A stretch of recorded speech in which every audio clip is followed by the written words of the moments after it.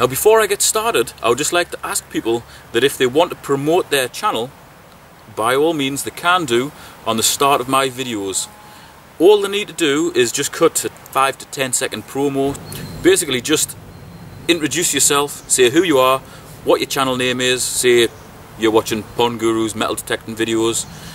Come across to my channel, I've got loads of videos on whatever. Say that you're searching with whatever sort of detector and you're finding whatever. Basically just tell people a little bit about your channel. Invite them over and that would be great. I'll stick that on the start of my video, but it'd just be a good chance for you to promote your channel through my videos. Likewise, if anybody wants me to do one for their channel, just let me know and I'll do it no problem. Thanks for watching. Hello there. Today I'm at a secret location in Hexhamshire. There's a big lake behind me here. It's kind of a forgotten lake. It was actually hand dug in the 1920s, so I'm going to be going all around it trying to find remnants of whoever built it and hopefully trying to avoid big fishing weights and other modern trash. I'm using the XP Deus 9-inch coil. Got it set in GM power and I've reduced the frequency to 12. Here's the first dig. It was reading quite a good 86 both ways.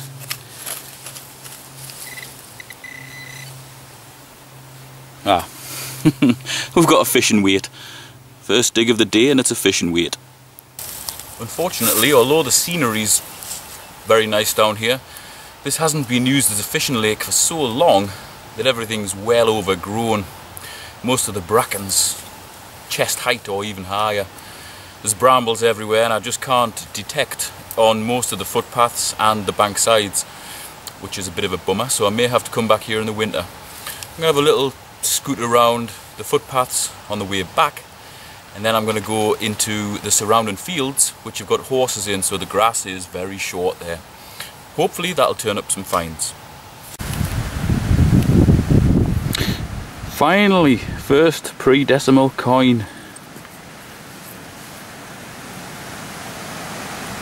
That's a canny imprint. It's a 1913 penny. There's another one, that was a reading 86. I give a fairly good signal. It's an old threepenny bit. George the 6th. That's 1944.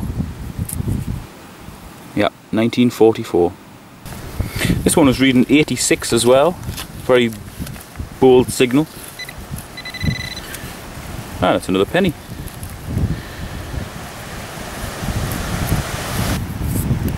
It's George the 6th one, so it's quite a late one.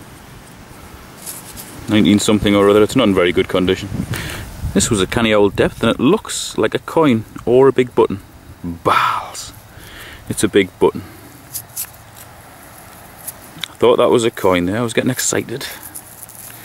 What a bugger. I suppose for a button collector it would be very exciting, but I've seen plenty of them. It was a reasonable depth, probably about 6-7 inches. And it looks like a bag seal. The King's Seed something or other. Stourbridge. And that's got quite a nice pattern on the back. That way up. It's got a crown on the top. Red field something or other maybe. And that side's missing. That's quite a detailed one. That's one for peace havens. Although it's not Russian. Looks like the musket ball to me. Yep. Not a very well made one either. Hell, there's something in there somewhere. It was giving a great signal. Oh, there it is, man. Big old musket ball. Probably about 3.5 to 4 inches down. Here's an old badge that was right on the top. Got writing all the way around the sides and what looks like either a castle or some sort of tower on it. It's in reasonably good condition. Looks pretty old. This was just in the woodland area.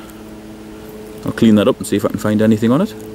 Okay, here's that button cleaned up a little bit. It's got Newcastle, something or other, volunteers along the bottom there. So Newcastle something volunteers, and it is indeed a little castle with a flag on the left and what looks like a cannon on the right hand side. Never seen one of those before, so if anybody has any ideas they can put that in the comments section. I really have no idea. Nice little button though. I'm on a new site now. This is the wooded area, or ex-wooded area, or ex-parkland that's turned into a wooded area around an 18th century mansion where I found quite a lot of coins with the E-track. There's a few areas, particularly behind me underneath those trees, where there's a lot of contamination in the ground, a lot of rubbish. So I'm hoping that the Deus will pick up some good finds amongst there, because I've struggled there with the E-track. I've already done a little bit of the field and I've found a few keys and so on, but nothing of any sort of interest yet. This was a signal reading in the mid-60s, and I've got what looks like a coin ball here.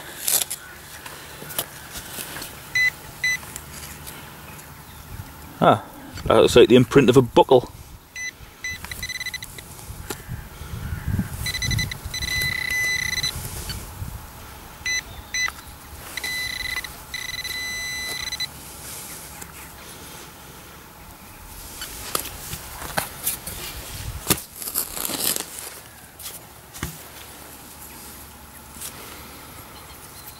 Yeah, it is a buckle.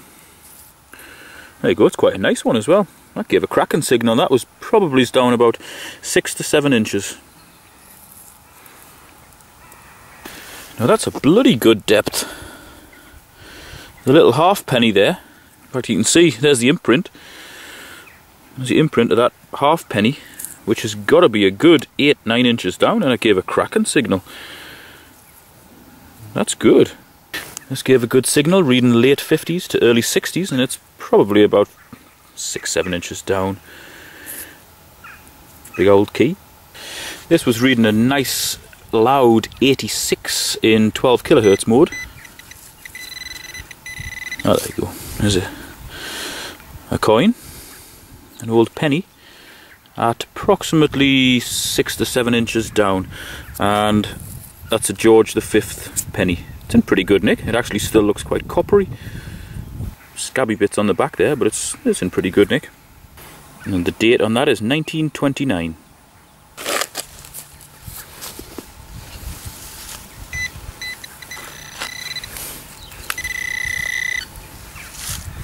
And out of the same hole is a huge lump of coke. This is reading between 78 and 80. And this one's a halfpenny. Yeah, that one's actually in very good condition. It's a George V, and it's 1931.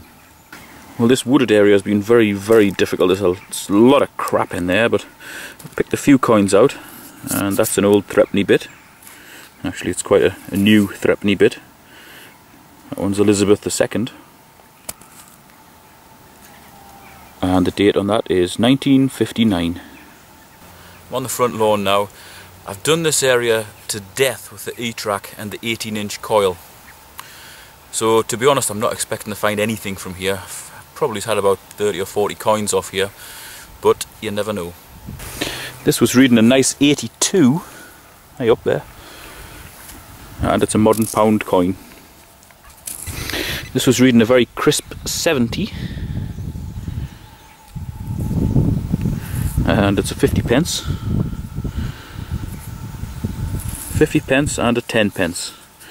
They haven't been in the ground very long. That one gave a good signal because it was very shallow, and it's a big 50 pence. Found quite a few coins on this lawn. All of them modern, unfortunately, apart from a few old threepenny bits. This was reading 85, and it's another pound coin. I think I found 3 or 4 of them now. So then, what have I learnt from those few short hunts? I've learnt that I still love using this detector. It's still very light, very responsive. But I've also learnt that it's good at picking targets out from amongst coke as that huge lump of coke in that hole demonstrated. It was only a halfpenny right next to the coke, and the coke just gave no signal. It picked up on the halfpenny. Ordinarily coke would give a signal and I would just ignore it because it reads very low, but it picked that halfpenny out of that hole in amongst all of that crap really well and very clear. Also, it doesn't seem to matter how fast I go with this. I was picking up a few signals, I was thinking that's a good signal. Going back over it, literally just swinging as fast as I could, and that clear signal was hitting every single time. I haven't dug any really deep holes, but it's a 9-inch coil. I don't expect it to go as deep as that 18-inch E-track coil at all. But the depth that it is getting is impressive, and the signals at depth are very good, very clear. The one thing that I do think every time I pick this thing up is that it doesn't half look like the Starship Enterprise, which is great if you want to fight Klingons on Uranus. Now you'll notice this time I've got a little cover for the control box. These are really cheap. I think they're only 5 or 6 quid or something. And this was off eBay from a seller called Phil's Quality Detecting Supplies. I'll put the link to this particular thing in the video description. So how pleased am I with this? Still very pleased. Everything's going well. I think I will go for the bigger coil, the 11-inch coil, just to get the extra depth, because coming from the E-track with the big heavy 18-inch coil, I feel as if I am, well, I know I'm not getting as deep because it can't possibly get as deep as the E-track, and I haven't been digging such deep holes. It's not that I've got some sort of fetish for digging deep holes. I just like to make sure that I'm covering as much ground as possible, and that includes as much depth as possible as well. So that's the end of this one. Thanks for watching. There wasn't any outstanding finds, but there was plenty of them. And actually one more thing before I go. When I was on the lawns outside the mansion house picking up those relatively shallow modern coins, they all gave a really excellent clear signal, as I would expect them to. But I think one of my next trips might be to a local park where it's absolutely infested with trash, and I'll try and pick out some decent finds from amongst that.